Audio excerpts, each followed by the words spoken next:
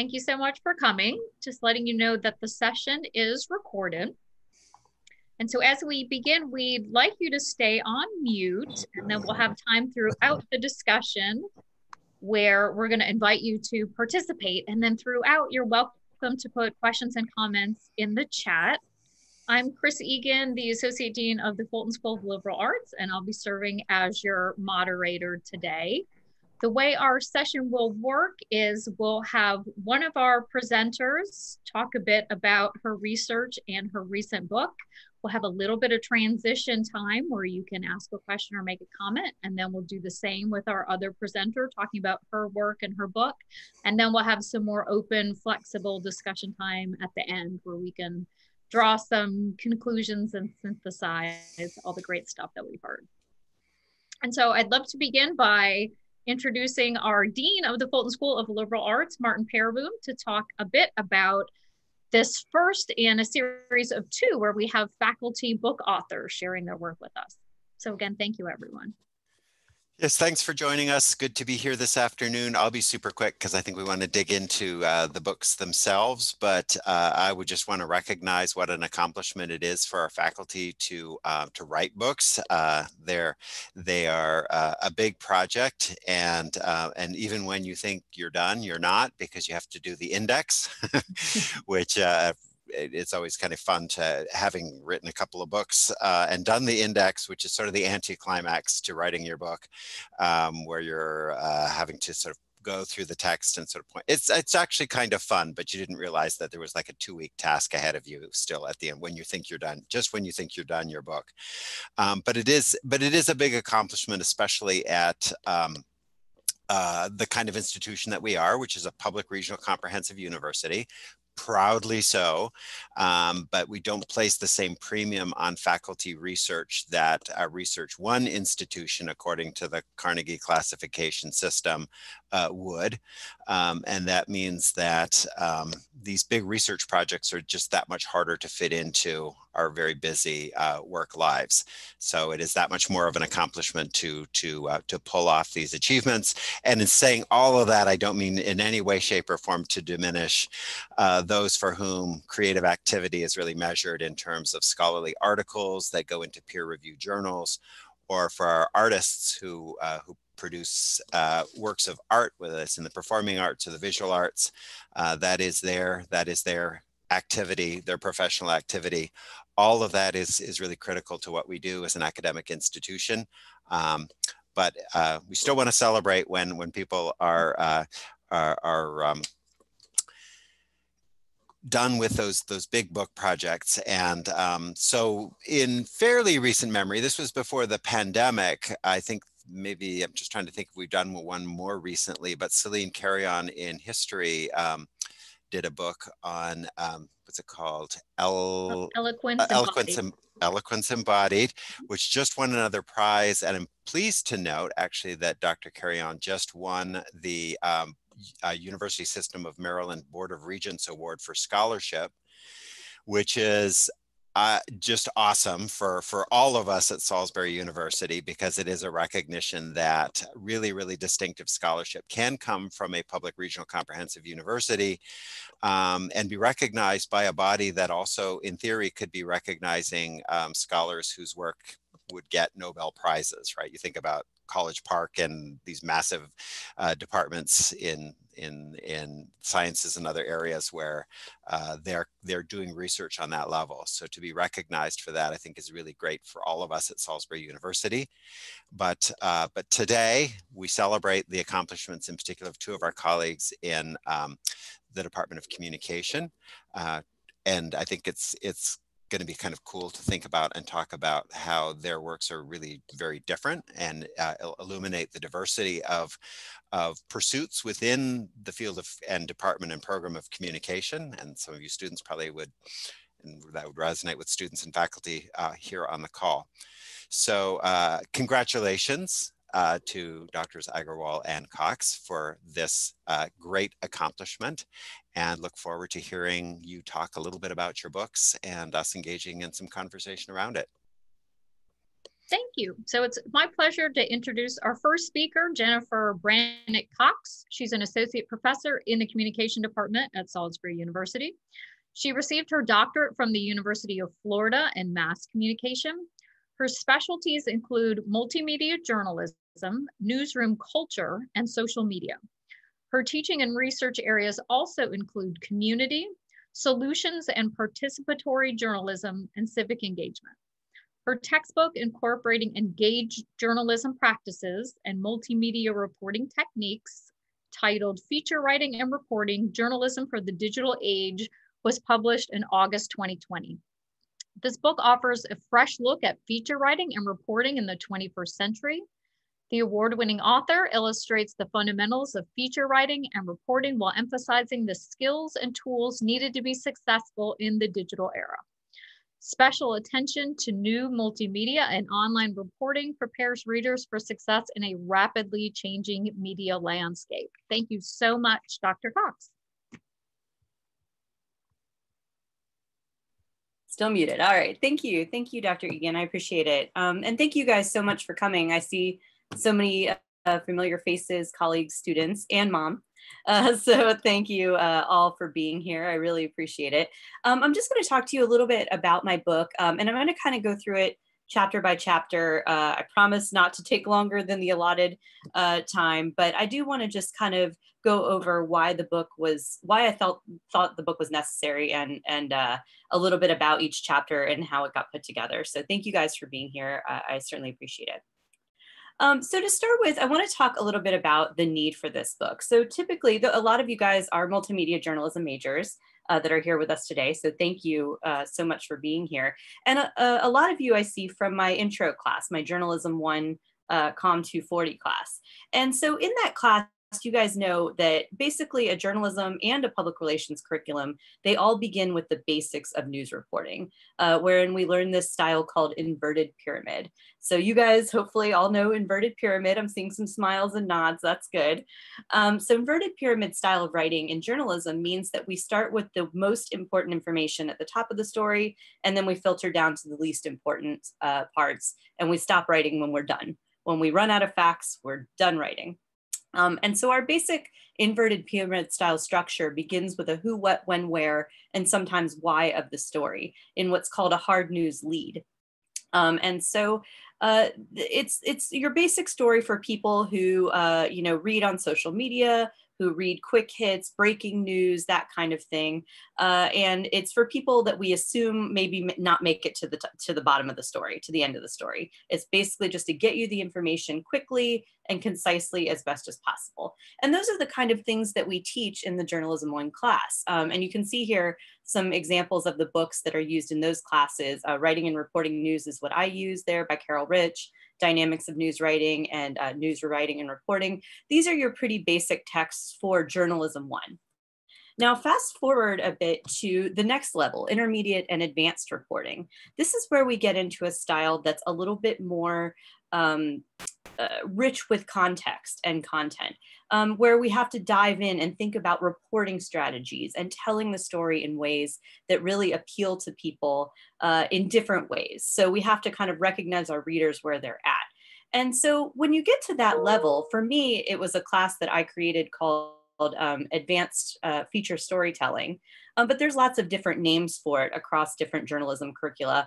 And basically it's either intermediate or advanced journalism or feature reporting or something along those lines. Every school that teaches journalism has a version of this class, wherein we go beyond the basics of that hard news inverted pyramid style, and we focus more on the why and the how in the story. And you guys who are news consumers are probably very familiar with these type of stories. They're the ones that you actually read in depth.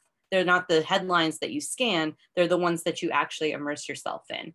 And so these come in several different forms. First, in an in-depth investigative coverage, and then also in soft news coverage that's kind of creative or interesting. So covering an event or a profile or something along those times. Sports, a lot of sports stories fall into this area.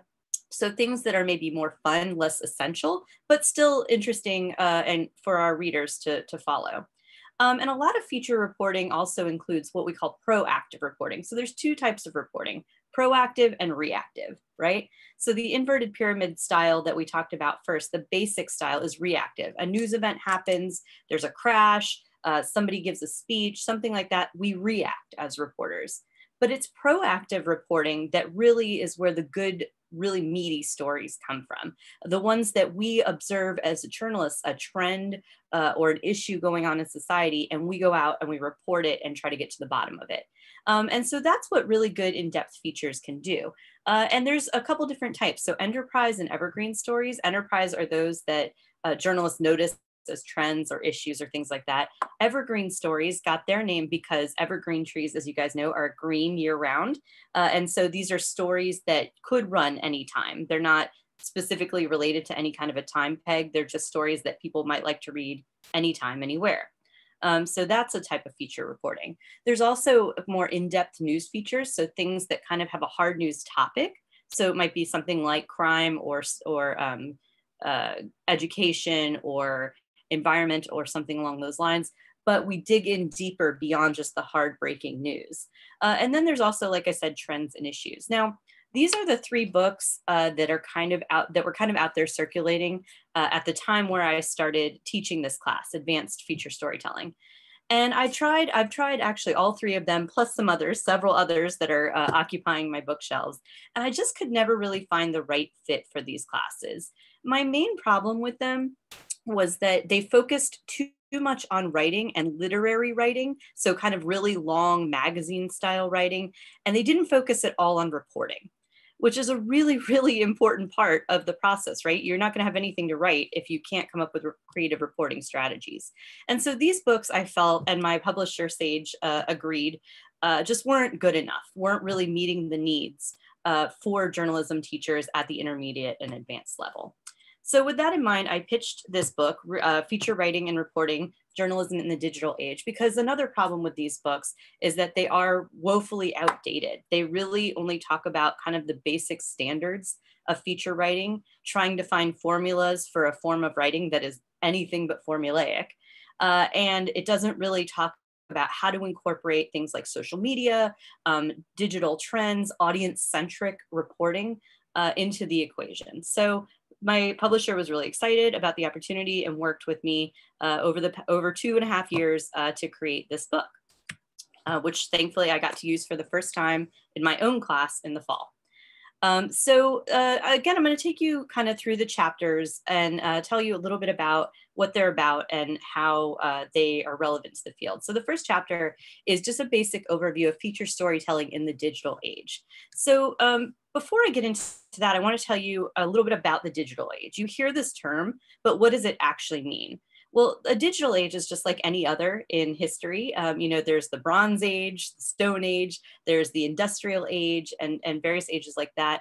So scholars actually mark the digital age as the economic shift away from industry and manufactured goods to prize information. You notice that in the US, we don't make very many things anymore, and yet we're leaders of industry. And the reason for that is this shift to what's called the digital age. We have information, we have knowledge and know-how, and that's what puts us still at the top of development, even though we physically make very little in this country. So the digital age is concerned with shifts in information delivery, receipt, so devices, the internet, online platforms, basically the way we get and give information. So this is obviously very relevant to journalists, right? Because journalists' whole job is to basically be liaisons of information. We take information from our sources and then we deliver it to our readers, viewers, listeners, depending on your platform. And so to do that, obviously a disruption, a major disruption like the internet in the communication style needs to bring about changes to the way that we do news. So the digital age definitely affects the way that we deliver news to people. Now people don't consume news by, with this physical newspaper anymore, right? So in fact, I was talking with the editor of the flyer just today, and this is the first time I've picked up a physical copy of the flyer, and I went, wait, when did they change the masthead and everything? So we were talking about that because people don't get their news there anymore. They get it, right here on their phone. Our expectations of what we expect from the news and reporters as audience members has changed significantly. Right now, it used to be that we could wait until tomorrow's newspaper or even the 6 o'clock, 7 o'clock, 11 o'clock newscast to get information. But now we have no patience for that. We are an instant on-demand society. And so if something happens, we want to know it. We expect to know it immediately. And so that drives expectations of reporters. I remember being a full-time reporter and getting to go home at the end of the day and thinking that my day was largely done. That is not the case anymore. There were, of course, still instances, even back in, the dark ages of just newspapers, not that long ago, when, we would still get a call in the middle of the night and have to cover a big story. But now that happens with regularity. We go home and our job doesn't end there. We're still checking social media. We're still distributing information via social media and online platforms. And it's basically a 24-hour job, which is why there is such intense burnout among organizations that don't basically help their reporters or give them the tools that they need to survive. That's a whole nother talk that we could have, but I'm gonna shift away from that. And then, of course, how people get and share news. We know now that people don't necessarily, go to Washington Post or Baltimore Sun or dailytimes.com. They don't necessarily go to those websites seeking news. Where they get it is on social media platforms. So what is it that's going to make people share news? What is the news quality of this story that's going to cause other people to share it with their friends and followers and to actually click and read the story? And there's a lot of metrics and data now that tell us what kind of stories these are. So our shifting, we as journalists have to shift our priorities. This is a really, really big change for us. And it's something that's been very slow coming, too slow, in fact, which is why so much of the industry is in turmoil, because we really were resisting the change for too long. So we have to acknowledge first and foremost that we're not the best at breaking news anymore, right? Who is it that's better at breaking news? You are, right? Anybody who's in the right place at the right time with this in their hand is going to be better at breaking news than I am as a trained reporter. And so we have to accept that. So it's like, okay, well, what's the point? Why even have us anymore, right? Well, you need us to add context to that story, to add authenticity. And more importantly, and why we need feature reporting, is to really dive into the why and how. Anybody with a phone can do who, what, when, where.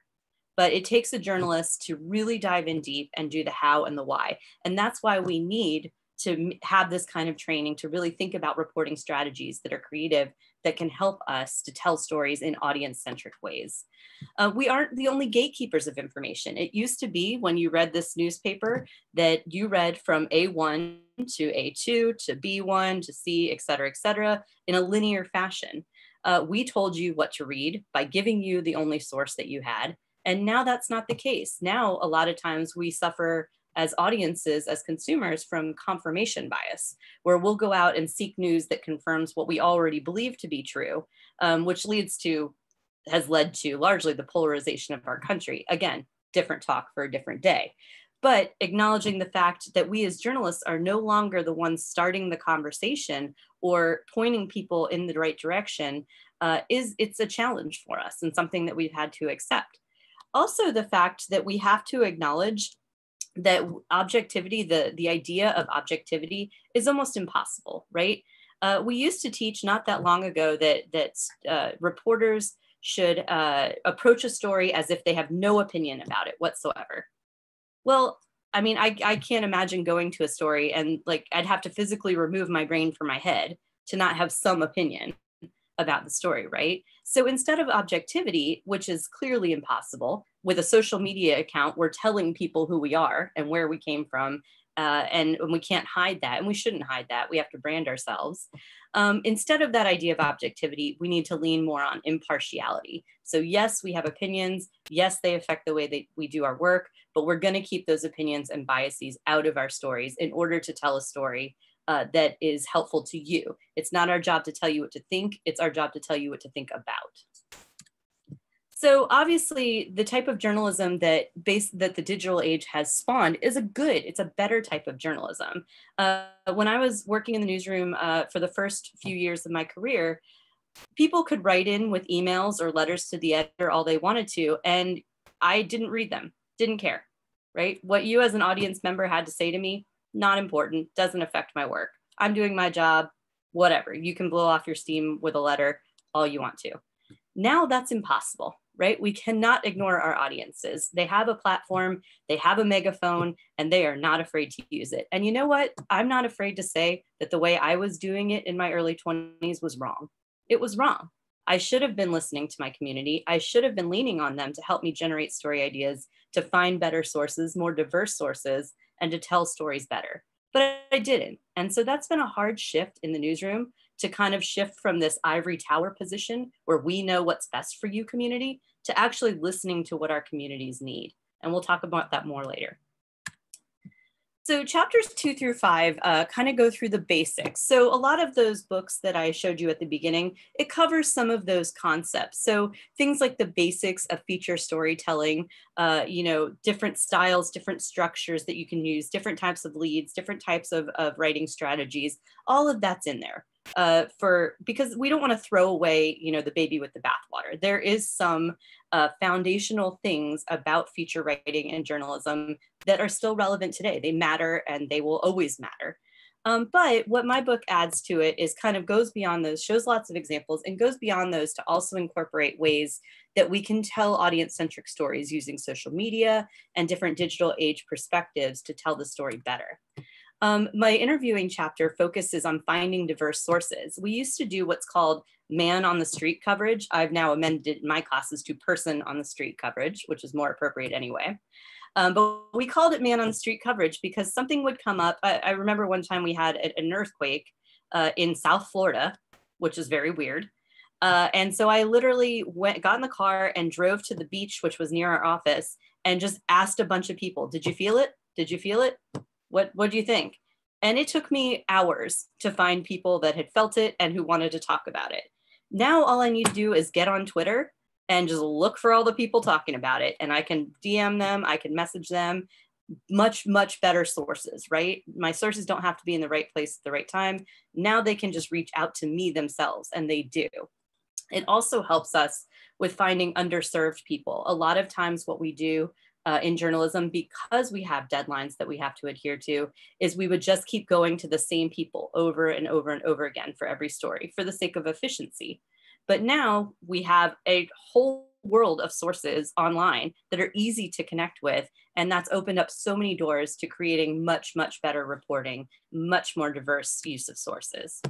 And then of course the ethics chapter actually, takes ethical issues which all of my students know I'm such an ethics nerd. I love talking about ethics. I'm dying to do an entire class just on ethics because there are very few right or wrong answers. There's a whole lot of gray.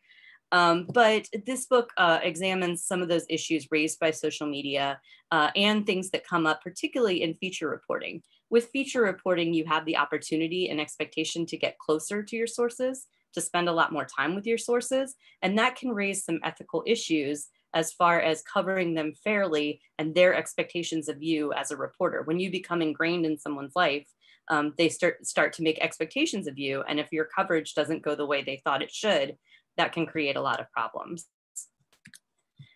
All right, so the next 3 chapters are the ones that I'm most excited about, because this was an opportunity for me to take some of the techniques that I was using in my classes and really showcase them in a way that no other book had done.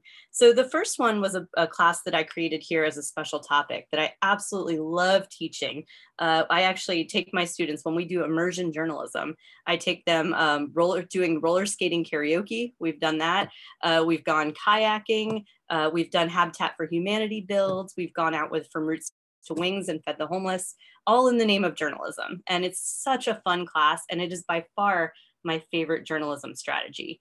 I actually do it myself as a freelancer for the Daily Times. This is the kind of journalism that I do. I learned how to surf as a result of immersion journalism. I went to the newsroom and the editor said, "Hey, can you learn how to surf this summer?" And I went, "Okay." And I wrote about it all summer, and now I'm obsessed with it.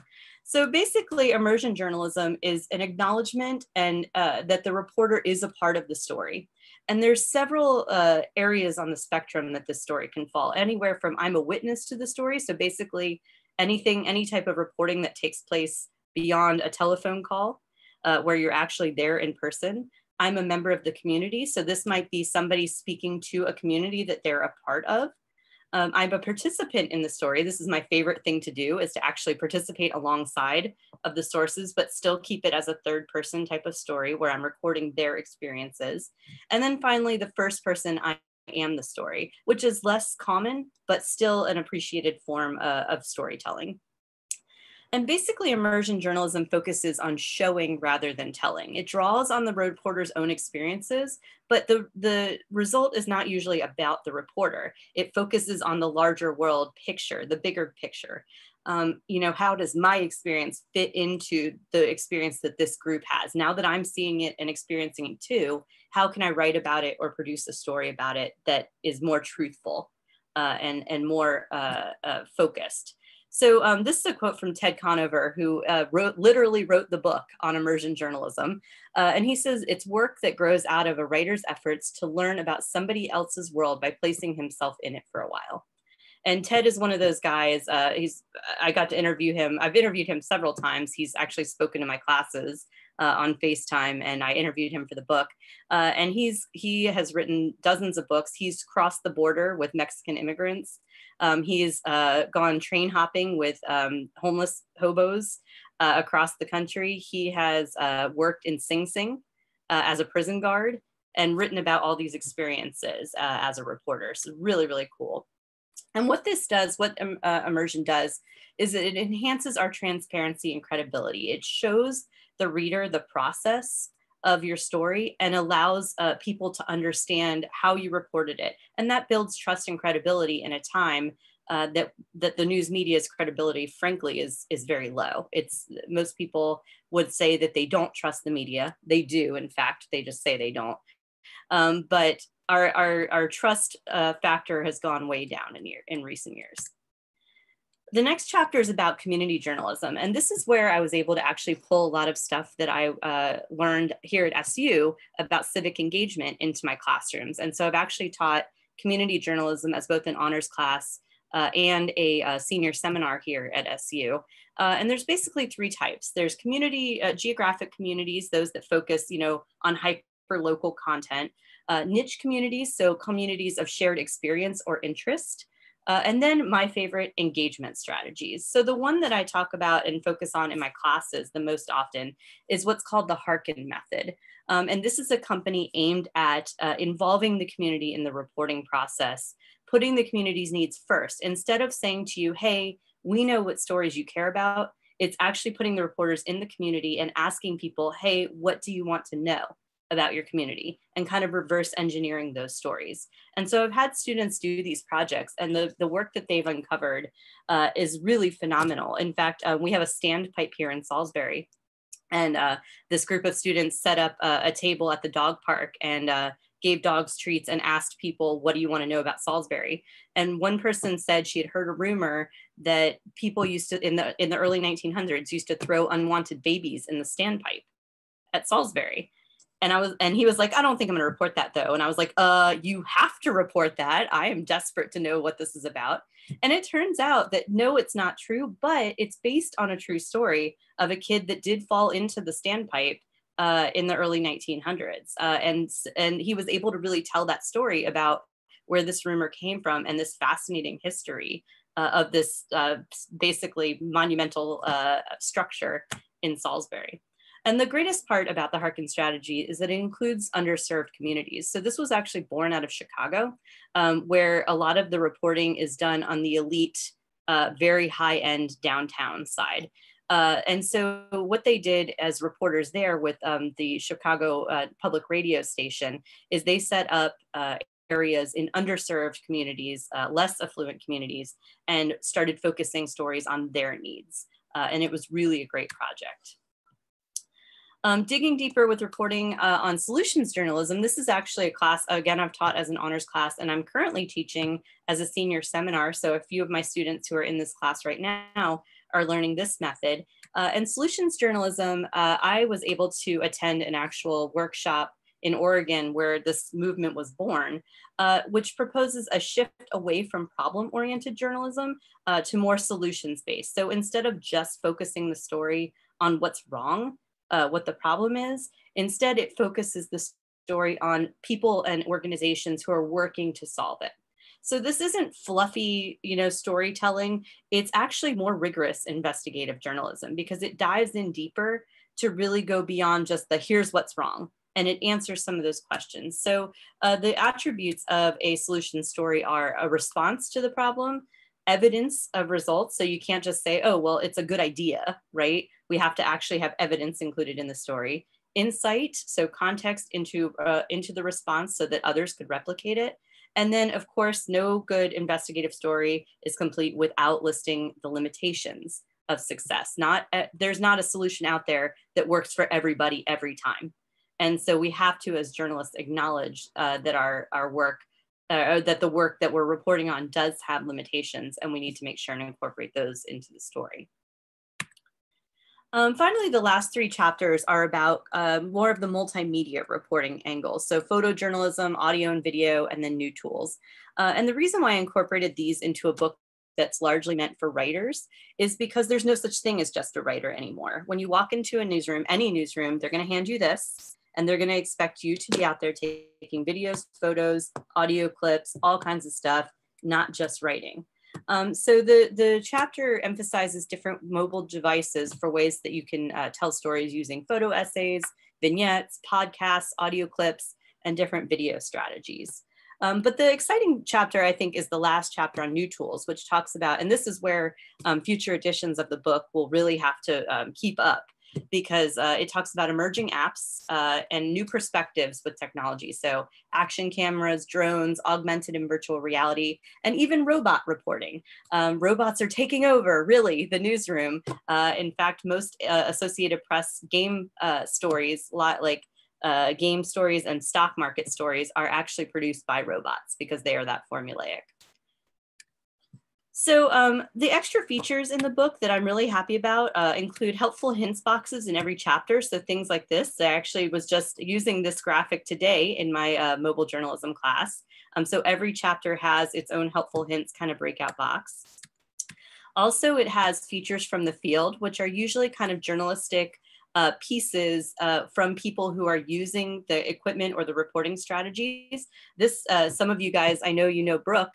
She's an actual graduate from our department and was in 6 of my classes, and we're still in close touch. And Brooke is now a reporter over in Nashville, and she is a trained drone pilot. And so I interviewed her and included her story in my chapter on new tools. And then Words with Pros are interviews with journalists and educators and experts in the field who could kind of give an overview about the concept. So this one is Steve Hartman. He's a really popular correspondent for CBS News. And he does the kind of community journalism that really only a dedicated feature storyteller could do. So that we had a great chat, and his story is in there too.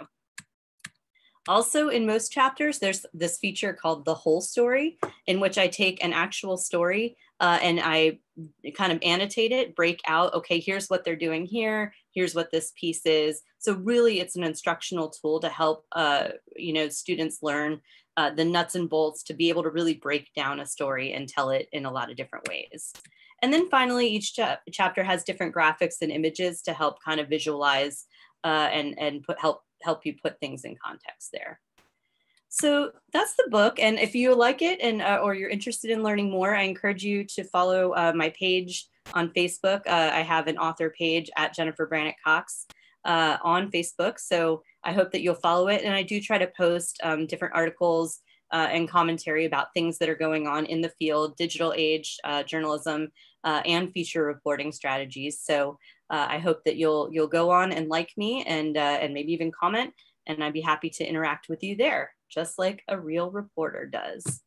And that's it for me. So thank you guys for your attention. Thank you so much. And we have time for a question or a comment. And maybe Dr. Cox, when you get a moment, you could put your link in the chat. Sure. So here's your opportunity to ask a question, share a thought before we transition to our other author. Well, don't all ask at once now. No, I have a question, Dr. Cox. Yeah, go ahead, Gary.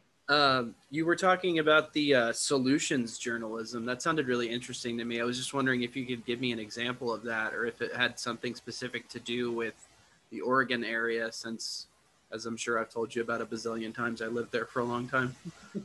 Yeah, so Oregon is actually just where it was founded, at the University of Oregon, and the Portland paper there was largely responsible for kind of the movement.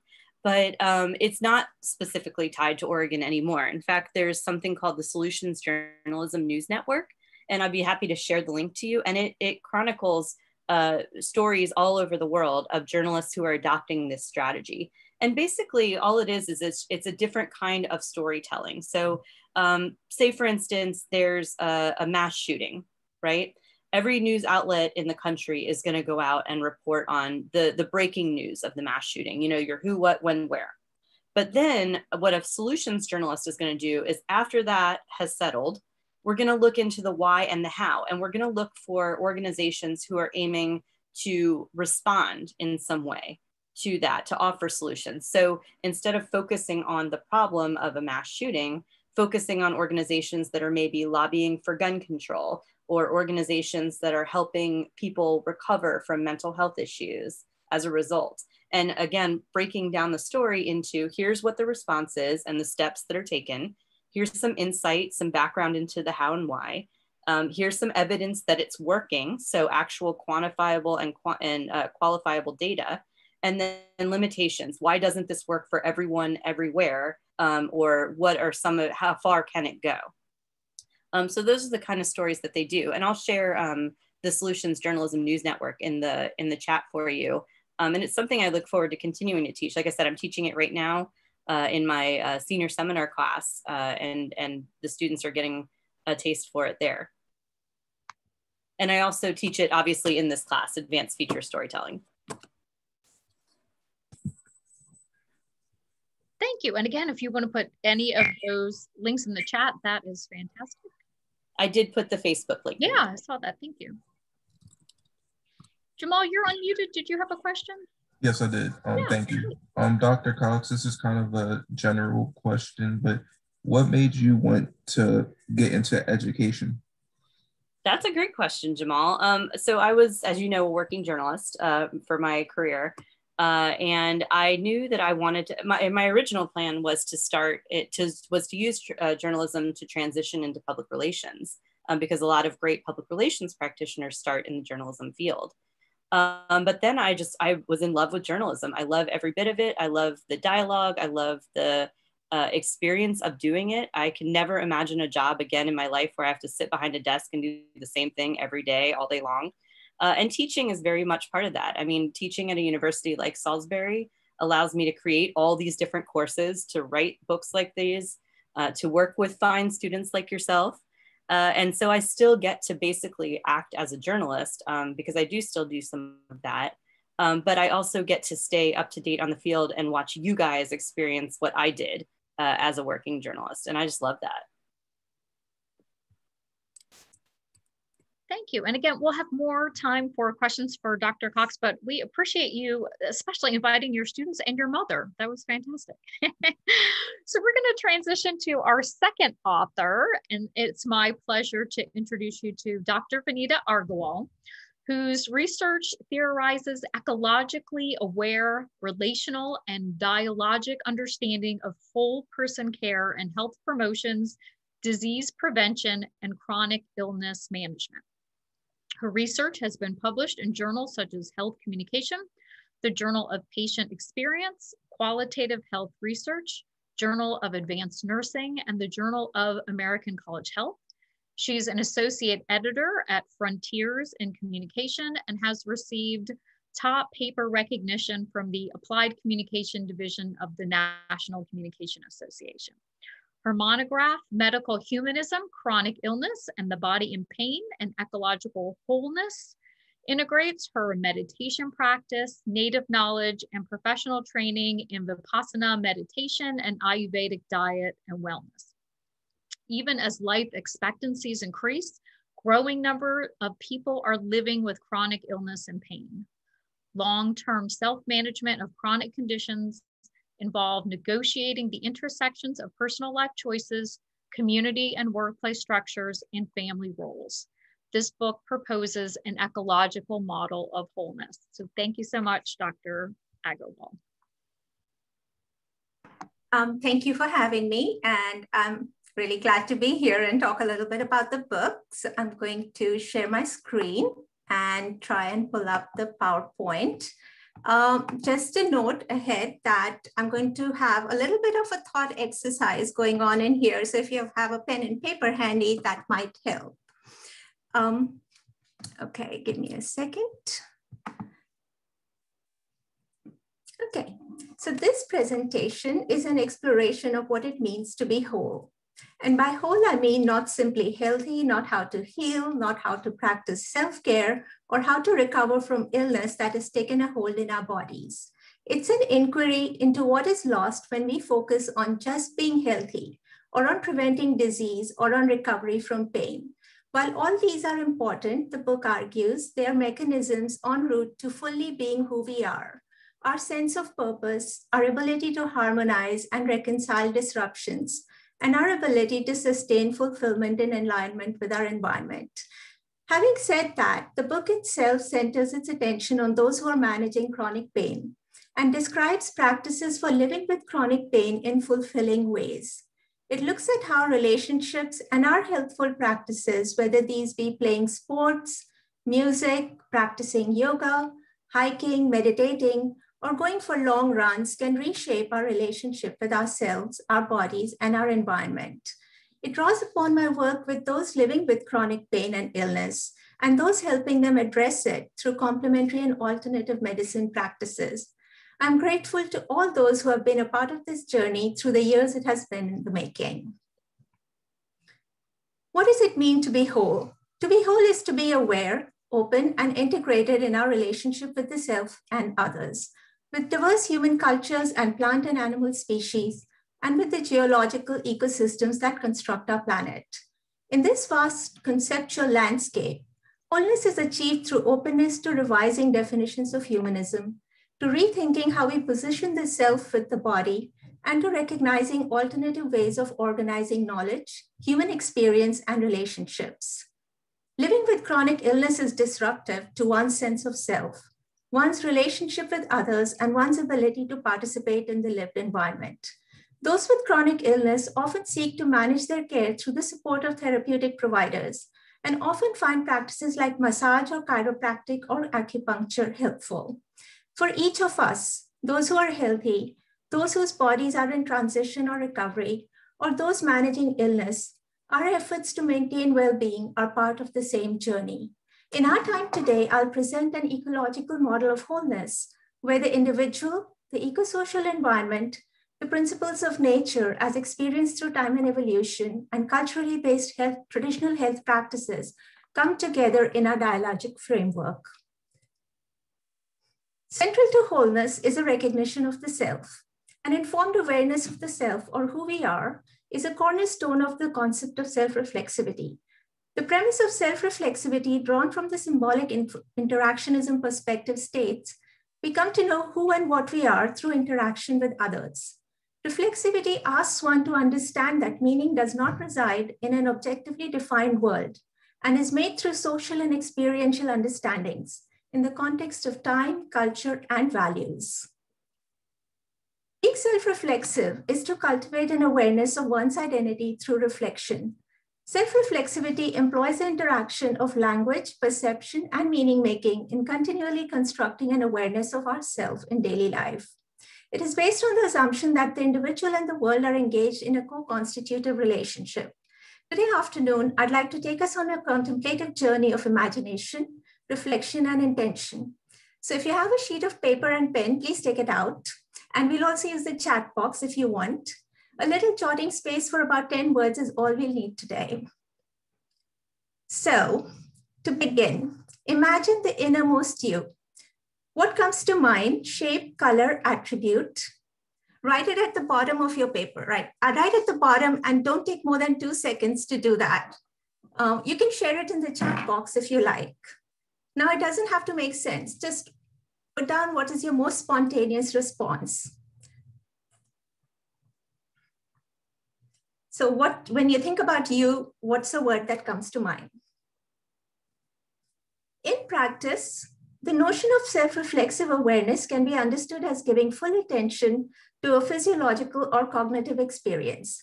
Experiences such as disease, illness, and healing benefit from cultivating self-reflexivity in the monitoring of body sensations, reactions, and the nonverbal meaning-making hidden in physiological perceptions.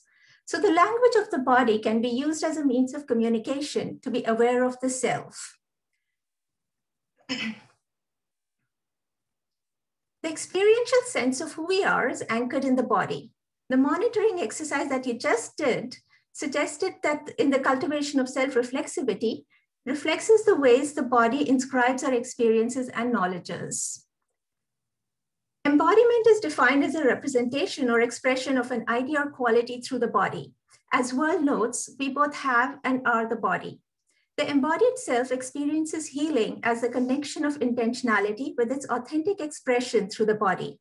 Here, healing is the sense of wholeness that is felt when the self, the body, and the environment are working in alignment with each other. This sense of wholeness is disrupted in the chronic pain experience, when our sense of self seems disconnected from the body. In cultivating an embodied subjectivity, imagination is related in meaningful ways with representation of bodily objects and sensations to evoke intentionality. This form of intentional meaning-making relates the internal to the external and the subjective experience with the objective experience. So now, in an earlier slide, you had imagined the self, and you had written one word right at the bottom of that page, and in the chat box, I hope you wrote. I can't see the chat box while I'm here on this page. Now imagine the body that your self has, not in terms of shape and looks, but how it feels. So that's really important. Just try and think of what that body feels like. Can you just write down one word that describes how it feels? And please write it in the chat box too, if you like. It could be hot, cold, anything that spontaneously comes to mind. If you're comfortable, do share it in the chat box. What practices enable us to cultivate the embodied sense of self in an intentional manner? I argue that by re-examining the humanities and their relationship with human purpose, we can understand their intimate relationship with our health and well-being beyond a sense of human purpose and fulfillment. For example, art offers the potential of exploring experiences that are symbolically represented in and by the body, such as freedom, power, and imagination. By representing the human body as an aesthetic form, healing can be imagined in an exploration of freedom of potentiality and the exercise of constructing it through the hands of the individual themselves. Likewise, community, rituals, and belonging offer ways of attributing relational significance to individual actions of health responsibility. In very practical terms, these might look like vaccination decisions. Recognizing the body through a relational framework emphasizes how vulnerability and change intersect with everyday experiences to support well-being. Taking the body self-axis as the subject, so we just thought about the self, and now we're talking about the body. I argue that individual experiences and their construction of the chronic pain experience can be reshaped towards productive outcomes. So we look at the discursive body now. Intersubjective awareness, or awareness of another subjectivity in a co-constituted space, offers acceptance of body conditions and the ability to change. Being open to a discursive construction of the body is closely connected with the idea of being vulnerable to change as a choice. The vulnerable self includes the possibility of the self that is open to change through choice and agency. Imagine the body that the innermost you has, not in terms of how it feels, but how you might describe it now. So in the first one, you looked at it in terms of how it felt. Now I'm asking you to describe it. So if you were to describe your body, not the feeling of the body, but how would you describe it now? What is one word that would describe what your body is like?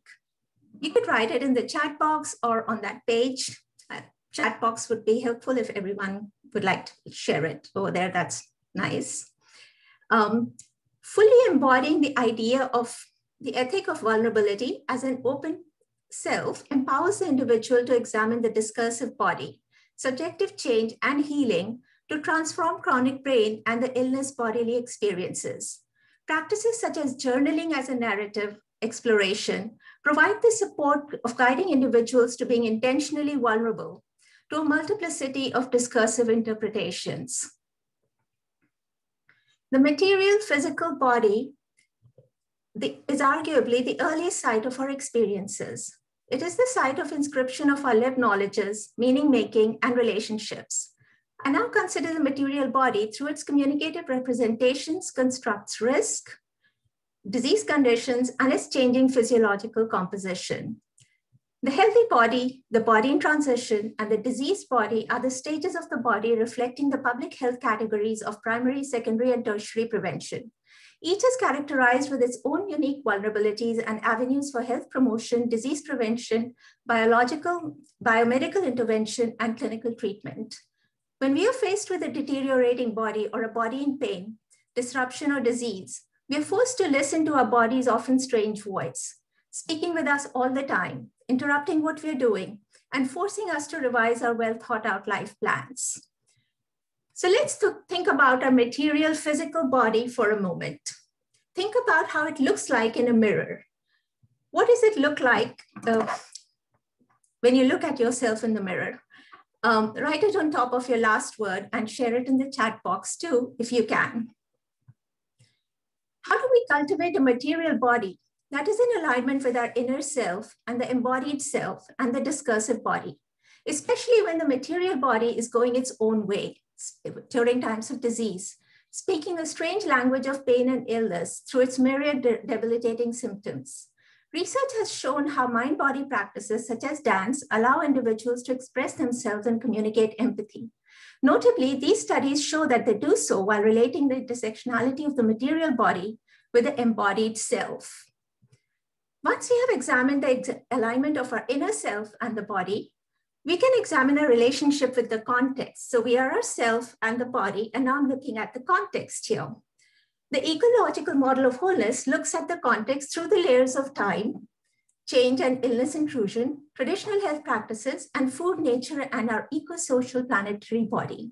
First, in order to understand our relationship with time with healing, we delve into how time and its related attribute of change affects our perception of who we are. A significant amount of research has examined how self-concept in its relationship with illness identity and illness intrusion can help us explain how people perceive and live with illness and disease. Self-concept theory explains how the sense of self is continuously affected by one's experiences in different ways under varying conditions.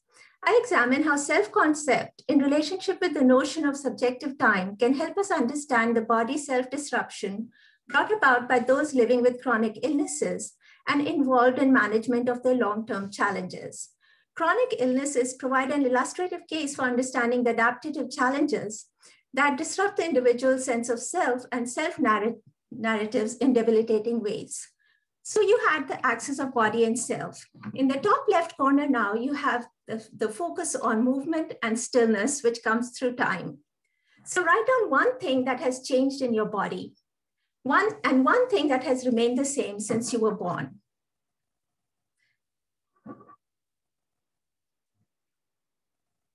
Okay, and hopefully if you like, you would also share it in the chat box. I'm not giving it too much time, so I'm hoping you be very spontaneous about this if you're doing this exercise. Although the very individual and unique nature of living with chronic conditions challenges the individual to see themselves beyond being a body in pain, by connecting the body self-axis with the contextual layers of the environment, individuals can shift the perception of pain and its relationship with time.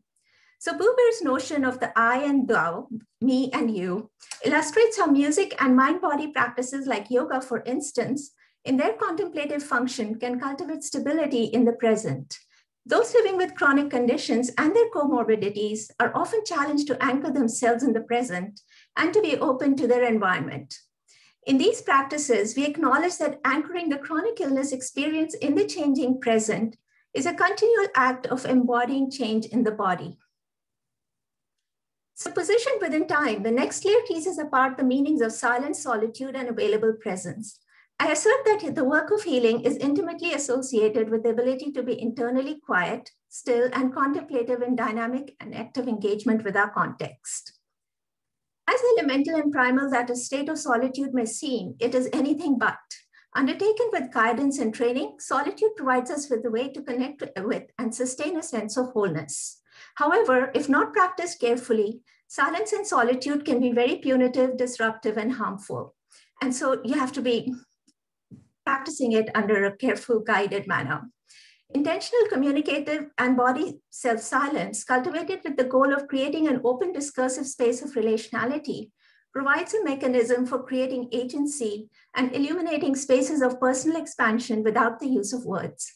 Such silence can enable individuals to reintegrate the body in pain and situate themselves in their lives in a productive manner.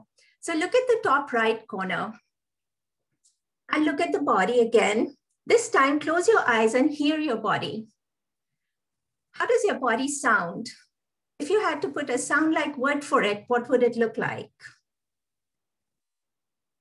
And jot it down on the paper if you can. So silence is one of the earliest pre-cultural phenomena that guides how we as individuals perceive and make sense of another's intentions, words, and actions.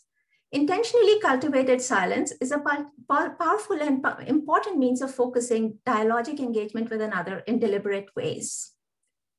In a final look at context, I look at food, nature, and the environment. Food sustains life. While we are aware of the global challenge to the universal availability of food or access to food, we remain oblivious to the fundamental taken for granted premise of our right to food. We don't question that. Beyond the constraints of food access, availability, and affordability, we don't question our position with food in or as compromising our body self in a communicative and dialogic manner. So let's examine the assumption and relationships embedded in our practices of production and consumption of food. Our relationship with food in contemporary times is shaped by mediated and social influences. These influences range from sociocultural disruptions, representations, and concern with appearances that warp our primal relationship with food.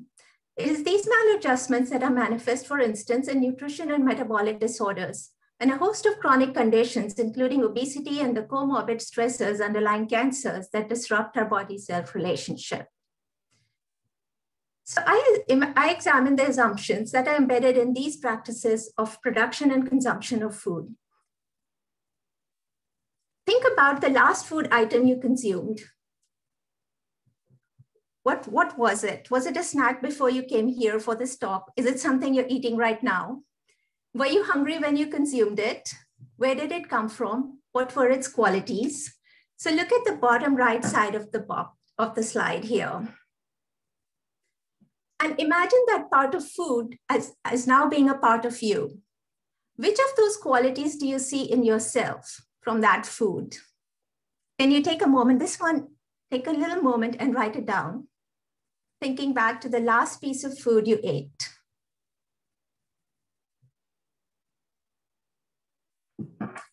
And it's not you don't have to think too much. So just a quick jotting in a few seconds is all it requires. Approaching our individual relationship with food invokes the need to take a deeper look at how we understand food and its role in our lives on the one hand, and how we make meaning of health, healing, and wholeness on the other. From a critical perspective, Shiva extends the knowledge of food as a relationship argument to the evocative question of our responsibility to other species. She asks, do the boundaries between species have integrity?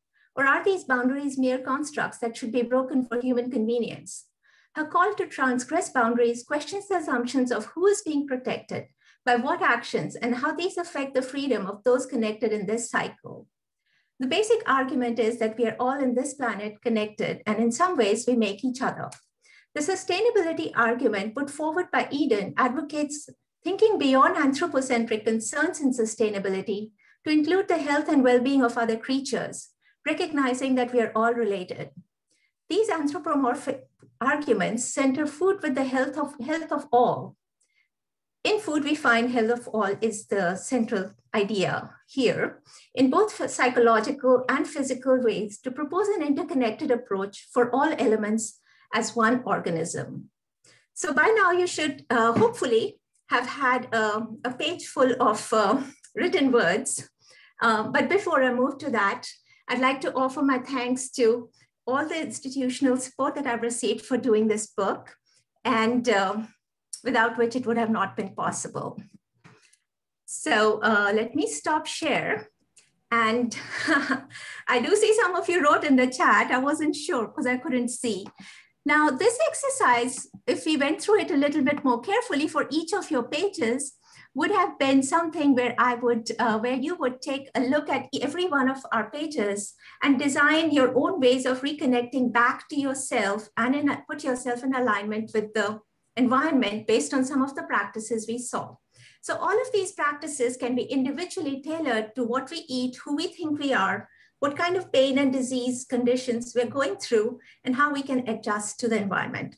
That's for another day. But I'm glad for your presence here and for all of you for following along and being patient with this exercise. And thank you for contributing. Thank you so much. So I don't know if you could see the icons. You got lots of hand claps, and you will definitely have a wealth of material in the chat when you get a second to read. And Angie. So, again, this is your excellent opportunity to ask some questions, or maybe you want to comment on that exercise. So feel free to unmute.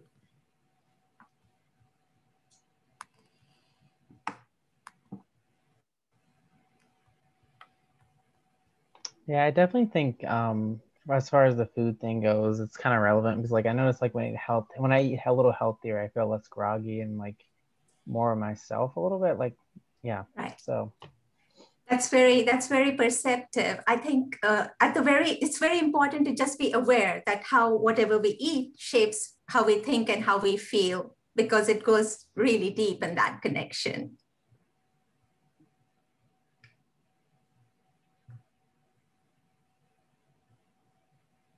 I agree with what Ben said, and I know we talked about it a lot last semester in 341, but yeah, like if I eat a really greasy breakfast, for example, I feel pretty disgusting for the rest of the day, and I don't really want to get moving, and I don't even want to activate my brain like I should be. So, yeah.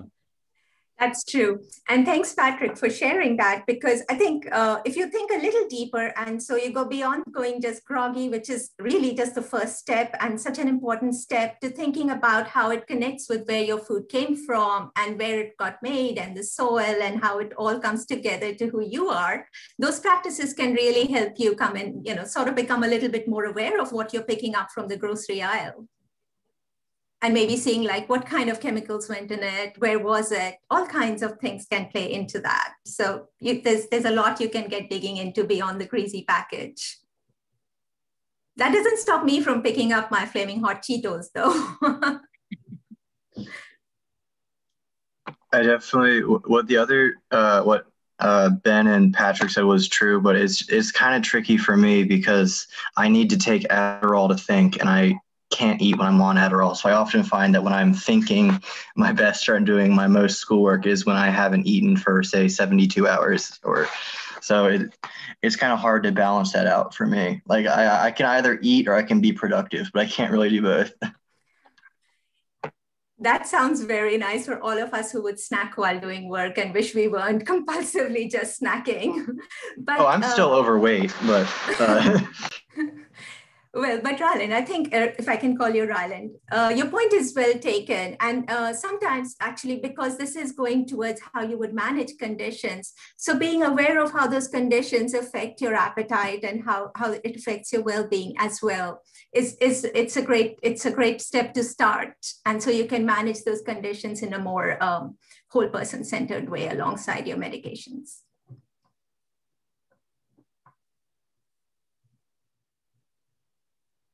This is our opportunity to keep asking questions. And again, if we want to draw any connections between the two topics, I see you, Gia, has unmuted, so I'll stop there. But again, we're open to questions and comments for either author. Oh, Dr. thanks, Chris. I came late to the party. I apologize for that. Everything was delayed and I just had my lunch. But I guess I just have some thoughts about connections of just things I saw from the slides and I heard from Vinita's presentation on food. So, well, not just because I'm a foodie, food is always on my mind, but there are two kinds of connections that I thought of. One is, interestingly, over the summer, I went to a conference on aesthetics, so philosophy of art and beauty, that sort of thing. And but there was one philosopher who said, look, we talk about taste. It's both referring to taste as in the sense of beauty, right? Tasting things, and also taste as, well, when we taste food, that kind of taste, like a sensory kind of thing. And he says, he draws the analogy. He says, in the case of eating, right, that kind of taste, it's a social practice. The ways humans eat are very, very different from the ways animals eat. And exactly like what Vinita, you said, it's very much about, you have to think about the entire sort of process, how food gets produced, how it's harvested, how we eat it, and what kinds of food we select, and all of these choices, very, very human, and a lot of them cerebral, sometimes aesthetic, and ultimately very fundamentally social. And so I thought, wow, that's a kind of connection I saw. And the other one, also, I made some friends who are sort of farmers or experts in agriculture, and they work in sustainable agricultural farming practices. And yeah, so all the stuff you said about, we need to think back to where your food came from and food security, all of that really relates and resonates with what I've been thinking about. And yeah, thank you. Those are excellent comments. I'll just tease out one comment from there, that taste as an aesthetic, and you're consuming food, but you're also you're tasting a lot of things. You taste, various kinds of feelings as well. So it's a mode of consumption. And so we can broaden who we are by really expanding our senses in meaningful ways. That's just a tiny thing I got from your comment.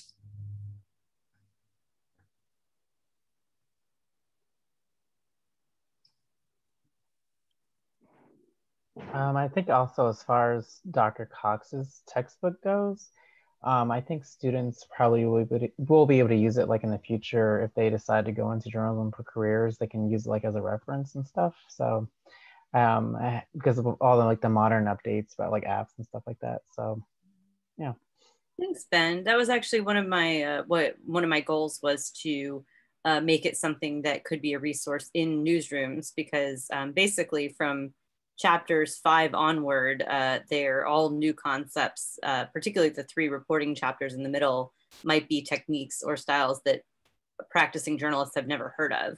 Unfortunately, like with most fields in journalism, the educators at the college level are the first to learn about these, and it doesn't always trickle into the newsrooms until our students graduate and start to make changes and get into leadership positions in the newsroom. So there's a real delay between new concepts being introduced in colleges and then being introduced in newsrooms. So it's my hope that some newsrooms will adopt this.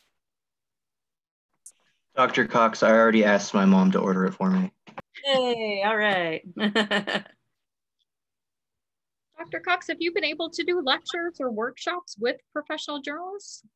Not yet. I was supposed to, when this came out, it was right around the time of AEJMC, our big educators conference, journalism educators conference, and SPJ's national conference. But because of COVID, all of that was moved to virtual. So unfortunately, I haven't had a chance to really do any kind of publicity. But I see your point that it would be hugely valuable to close that perhaps generational gap and experience technological gap between reporters. Yeah. In particular, solutions is this emerging phase of reporting that just, if you bring it, I tell my students, I'm like, you guys have an opportunity to literally walk into a newsroom and know more about what's happening right now in the industry and new strategies than the editors who are interviewing you. Mm-hmm.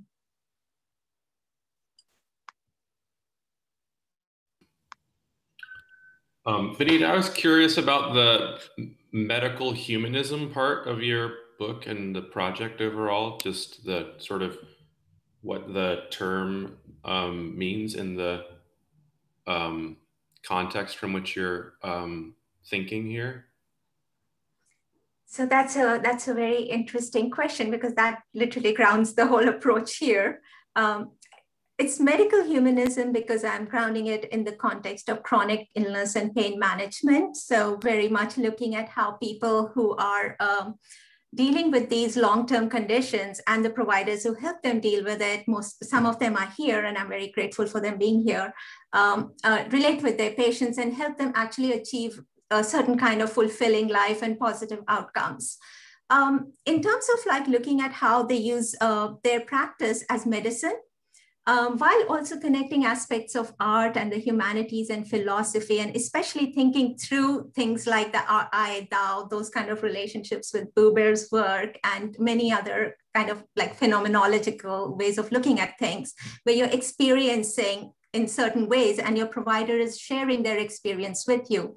So there was a Christian massage therapist here who I had spoken with, and she talked about so much of her work being really involved with the centrality of how she talked about it, how her presence helped her patients, and how that really helped them get more comfort in their lives that got them coming back with respect to dealing with their pain and other situations.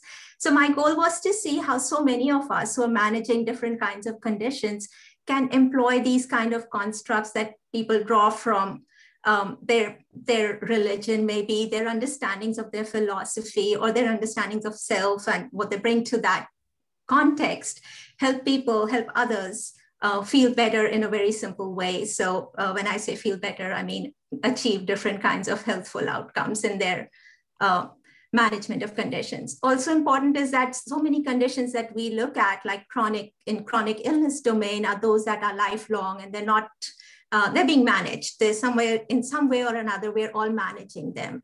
So how we can manage them through a shift of our own narratives. So the humanism part comes in there. How do we look at our own construction of ourselves and relate it to our to how we are feeling, how we define health and healing. So that's a very short answer to that very long book. You might have to read it, I guess. So because medical humanism really goes towards, in my book, it goes towards that aspect. But thank you for asking. Do you want to mention the health humanities minor? Yushia is here, and this book has been, this actually has been, it has, let me at least say a word of gratitude. So there is so much of work that I did. Two people actually are here from the health humanities minor, both of them being very foundational to the work. So I'm grateful for Tina for being here. Yushia is here as well. So so this book also forms a part of my, and EJ. Oh, EJ too, where is, yeah, of course. So EJ, Yushia, and Tina are all here.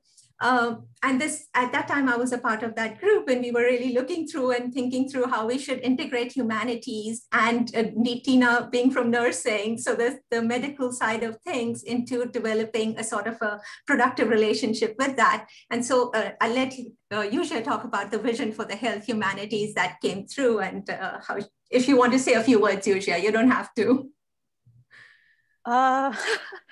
I didn't expect that, but thanks, Chris, for bringing it up. So the, well, it's a new minor that we were able to, as a FLC, we were able to put together, and we included courses from humanities, social sciences, and also from CHHS, I think, that focus on health and medicine, but more from looking at the social, ethical, philosophical, those kinds of aspects of health and medicine. So I think a lot of the things Vinita was talking about, right, that is looking at health and medicine, not so much from a technical, you can say, kind of perspective, but more from, well, we're humans, right? How do we relate, and how do we think about ourselves? Those kinds of questions, those kinds of perspectives. So, and global, yes, and cultural, right? Global perspective that Tina said in the chat. Yeah. So we are pretty young, pretty new minor, and we're trying to spread the message, trying to connect with faculty from different departments and schools. And so if anyone, I don't know, you know about any course that maybe should be part of the minor, then we'll be very happy to consider that and try to expand it really. Yeah, thank you. I would just jump in there to say I'm very excited about the minor and kind of the potential that it has, and kind of connecting it back to what Dr. Agarwal was talking about earlier, and saying that I personally struggled with finding those words, but it's got the wheels turning here, and I'm thinking a lot about ways, sort of metaphors, maybe even that we have for how we function. And I sort of come on music in some ways, thinking about rhythm. Right, rhythms in our lives, and how we try to achieve rhythms and sort of steady rhythms. The fact that I didn't have a very good lunch today and now feel tired, realizing that those regular infusions of nourishment are really important for our bodies to support our bodies and have them do what they're supposed to do. Rest is really important with that, but even sort of meditation, quiet, sort of the playing off loud passages with quieter passages. And to what Yuji was just saying, Jen's really interested in ethics, and I think that's a real important point of connection. And the opportunity with this minor to sort of come around here to give students the opportunity to kind of curate their experience as students, right? Not just be sort of ticking off boxes, but to say, my major is in a healthcare field, but here's an opportunity for me to put together courses in communication and philosophy and other areas that allow me to kind of harmonize my undergraduate experience in a way that kind of makes sense and is more powerful than the sum of its parts. I'll stop. No, it's perfect. And you may want to lead us to the conclusion. So I'm thinking about how you started the conversation, that we have two books from communication that are very different, that really illustrate, I think, the diversity and the breadth of the field and sometimes the misunderstanding of the field. And so, Martin, if you want to close us out, I think that would be great. Can I just Jen, yes. Additionally, just don't want to give a little plug for the multimedia journalism minor that is also new. It's been around now about a year and a half, and it includes a lot of the stuff that you could get from communication, but focuses you on the MMJ track. So. And I'm just reading what Yuja put in the chat. Yeah, and Yuja, do you want to unmute and share that with us? I'm looking for the multimedia journalism link. Oh, I'm so sorry. I didn't mean to interrupt. No, you didn't. Not at all. Saved by the bell. So, so this is actually a proposal that was submitted to the Fulton Public Humanities Committee. And we are going to, the FLC, the Health Humanities FLC, is going to sponsor the event. And it's called the One Woman Show, where, as you can see in the description, I think it's an artist or a storyteller, Beth Olsen. She's going to portray this first woman to receive a medical degree in the US and tell her story. And so I thought it would be interesting to anyone who is interested in health humanities, medicine, women's history, those kinds of issues. And so I didn't say the date. It's sort of still, we're trying to figure out the best date, but it should be towards the end of this month as part of the Women's History Month events. So, and it will be advertised. And so hopefully we get a good audience turnout. Yeah, thank you. Thank you. We're happy to help promote it. And I put the multimedia journalism in the chat too, as well as links to the book, both the books. I'm sorry if you're interested.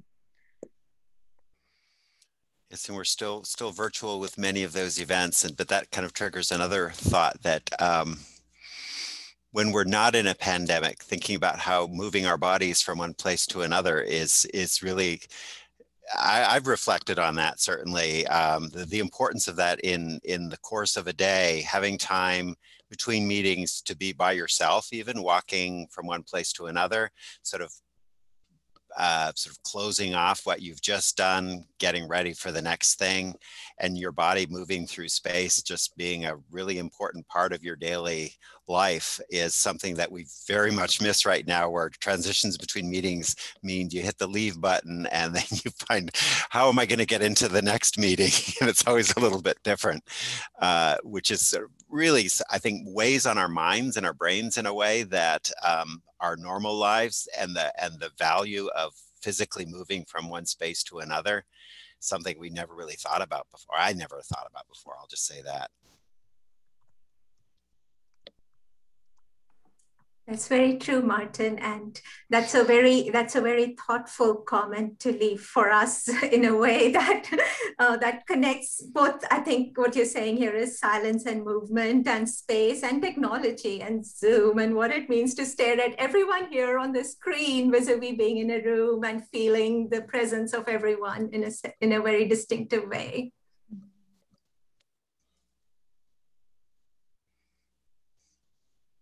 And the final thing I just put in the chat is the Eventbrite link if you want to register to join us for more Fulton Colloquia events, which I hope you do. And so our next one will be April 6th. It's kind of hard to believe. The next time we gather will be April. And we also will have 2 book authors. One of them is with us right now, E.J. Hahn, and then Aston Gonzalez. And so they'll be looking at cultural narratives in their recent books. And so we hope you'll join us for that as well. Well, thank you so much, Dr. Cox and Dr. Agarwal. Thank you all for being with us. Thanks, everybody. See you next time. Thank you. Thanks, Chris. Yep. Thank you for moderating. Thank you, Mrs. Egan.